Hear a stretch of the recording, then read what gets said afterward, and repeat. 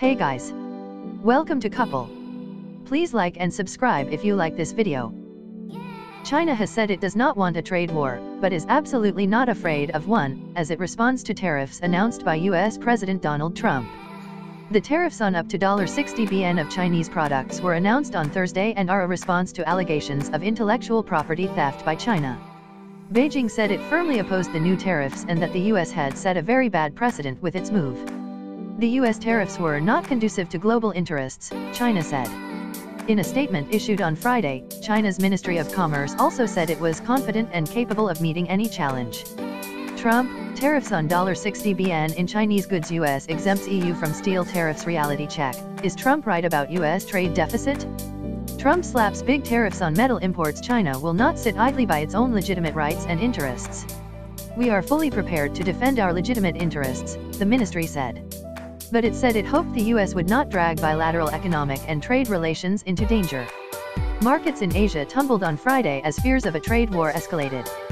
Japan's Nikkei 225 closed down 4.5% at 20,617.86 points. Sydney's S&P/ASX 200 lost 2% to finish at 5,820.7, while China's markets were all in negative territory in afternoon trade. China is a huge consumer of pork and pork products. Earlier on Friday, China announced its own raft of proposed tariffs worth $3 billion. Beijing said these were in response to US tariffs on steel and aluminium imports announced by Mr. Trump earlier this month. The US tariffs on steel and aluminium imports come into effect this week. Mr. Trump has said these are needed to tackle unfair trade imbalances.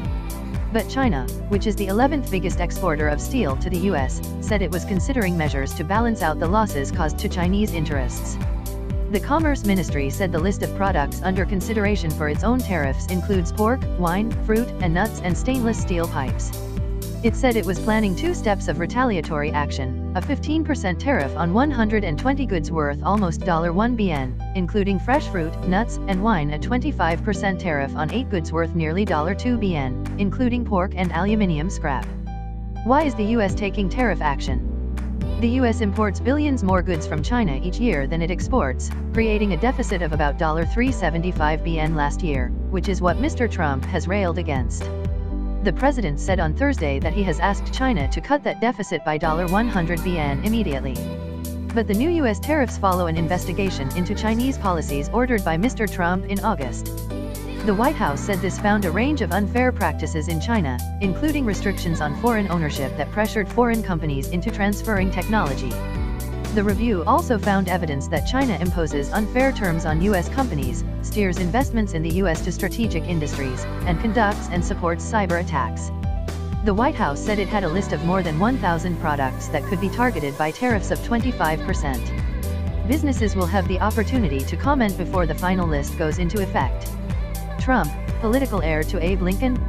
The problem facing Trump's China probe EU and 6 other countries exempted from US metals tariffs. The US is also exploring ways to limit Chinese investment in the US and will seek to bring complaints about unfair licensing terms to the World Trade Organization, officials said.